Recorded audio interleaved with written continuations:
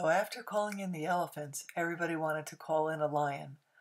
This was more of an interesting situation because we found a mother and her two cubs in the Mara walking towards us, and we just held incredibly still and enjoyed this tiny new life that is so exciting and cuddly, except for when they get bigger.